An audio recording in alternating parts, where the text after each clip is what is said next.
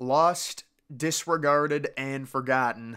Ladies and gentlemen, we're going to be discussing Veterans Stadium, the multi-purpose stadium located in Philadelphia, Pennsylvania, originally breaking ground back in 1967.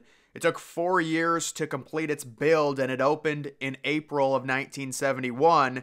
It was quickly closed in 2003 and subsequently demolished in 2004, so it really only lasted a little over 30 years. Whether or not you think they got good use out of it, I would say they probably did, considering it was the home to both an NFL team and an MLB team. Of course, we realize that comes with significant issues. Now, when it comes to the birth of Veterans Stadium, as early as 1959, the then Phillies owner proposed a new ballpark for the Phillies on 72 acres. The stadium was approved with a budget around $60 million in the 1960s, which made it one of the more expensive ballparks at the time. The stadium was named by the Philadelphia City Council in 1968 for the veterans of all wars. That's why it was called Veterans Stadium, and that really is a nice throwback compared to what we normally get today. You know, outside of a Lambeau Field and kind of the older like Fenway Park, normally all the stadiums are named after something. There's some type of deal, whether it's a company. You know, it's good to see Veterans Stadium. It is a nice name for a stadium, for sure. As early as December of 1969, the Phillies expected that they would play the first month of the 1970 season at Connie Mack Stadium before moving into their new venue. However, the opening was delayed a year, the opening to Veterans Stadium, that is, because of a combination of both bad weather and cost overruns. So construction seemingly was delayed because of the bad weather in Philadelphia on finishing the Vet, and it ended up opening in 1971. And we remember the demise of Connie Mack Stadium, better known as Shrine Park, or maybe people do, know it better as Connie Mack Stadium, but it went abandoned over a 6-year span. There was a fire at it, and eventually it did get demolished in 1976, some 5 years after the Phillies moved into Veterans Stadium. Now, when it comes to the design of Veterans Stadium, it had a very intricate scoreboard display, which was the biggest at its time and cost over $3 million going around, parts of the upper deck. And it does, for the early 1970s, it does look fairly impressive. Now, you do have to view it with a 1970s technology lens, not a 2023 lens, because obviously it is completely outdated now, but for the time it was pretty nice. And of course, guys, when it comes to Veterans Stadium, just the design of it, it's just a massive upper deck. Very intricate, very large. It is a huge upper deck, very small, rounded lower bowl going all the way around the outfield. I'm going to be mainly discussing and analyzing Veterans Stadium when it comes to the baseball, version of it rather than the football, because the football is just boring. It's easier to fit. But when you look at the baseball, it's just a massive, it is a concrete multi-purpose donut, but what makes it a little bit more rare is just the mass amount of seats that filled the upper deck. And originally, you can take a look at the color scheme. They said the original color scheme was based off of the different fall colors. And you think, I love the fall. It's my favorite season of the year, but it just does not suit like baseball seats or football seats at all. Stadium seats in general. It just looks ugly, man. Like going with all the autumn colors, that does not look good.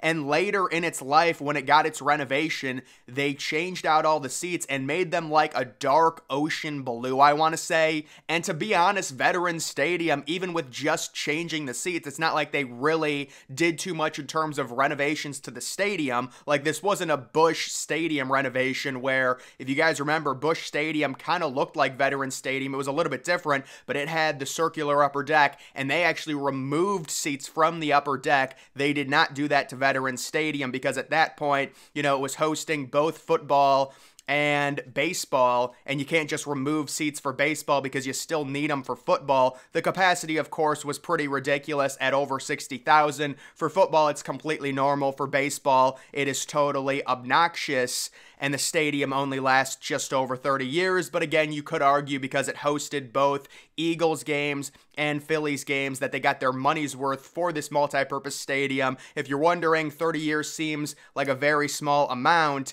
It is, but you also have to understand, in terms of multi-purpose stadiums, they went out of style so fast and Philadelphia knew that, and that's why you saw both Lincoln Financial Field and Citizens Bank Park, which, by the way, those are two really good stadiums. I would consider both of those. I mean, you could argue with Lincoln Financial Field, maybe it's not top 10. It's solid. You know, maybe it's a little bland, but certainly Citizens Bank Park, especially during the playoffs, has just been amazing the past few years, and I would expect Citizens Bank Park to be there for at least 40 more years or so, maybe grandfathered in as an all-time great stadium. But getting back to Veterans Stadium, the other thing you could talk about, yes, it did have a jail. It was installed late in the 90s because, I mean, the games were just so ridiculous. The Eagles fans were out of control. The opposing fans were out of control. You know, the Eagles fans have always been one of the notorious fan bases of the NFL.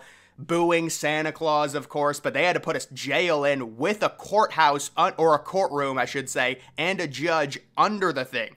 And that was kind of a big story when it came to Veterans Stadium, but it really didn't receive much of a renovation outside of the facelift of changing the seats. That's really the only thing it got, and it was demolished in 2004. It really never went abandoned. The time span between its closing and officially being demolished was only about 6 months. It closed in September of 2003 and was demolished in March of 2004. So the city of Philadelphia definitely evolved quickly in terms of these multi-purpose stadiums with kind of the concrete design, full AstroTurf, the bad cookie-cutter infield.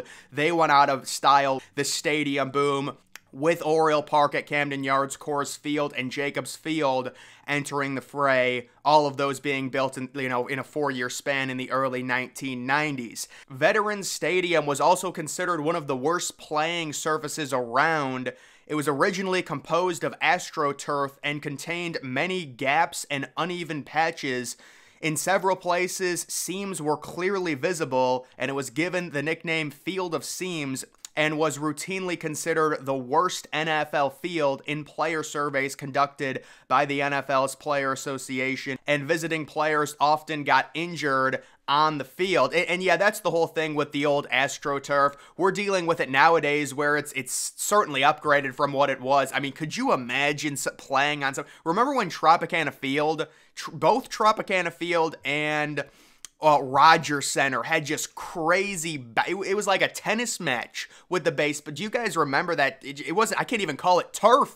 I mean, I don't know what it was, but yeah, some of the stuff these guys used to play on for NFL, I mean, think about how spoiled the NFL players are today. They have this turf that's just maxed out, that's like perfect, and I'm not saying they shouldn't complain, but compared to what it was, man, it was horrible to play on compared to what it is now. But even now they're saying everyone needs to go to grass. I've done videos on it, but Veterans Stadium had a terrible surface in terms of that. And Veterans Stadium also hosted the Temple Owls. Boy, you gotta feel bad for Temple. Temple goes from Veterans Stadium to Lincoln Financial Field. I mean, if you think Lincoln Financial Field is bad for college football, especially for a team like Temple, you'd be right. But you know what's even worse?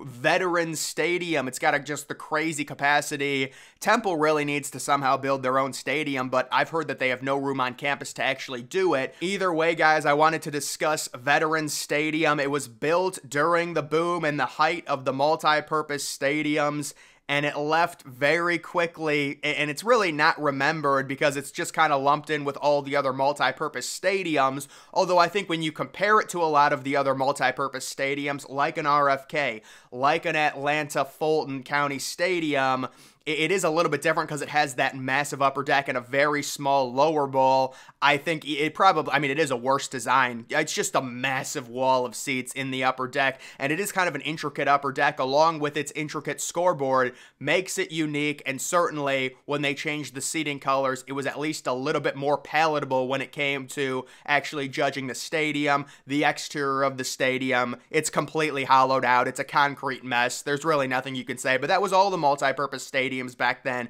that were built in this time frame. There's really no point in renovating this. It would just be a complete waste of money, and Philadelphia knew that, so they just built brand new stadiums for both the Eagles and the Phillies. But guys, that is going to do it for this video. Make sure you're following me on X. Link to that's always in the description.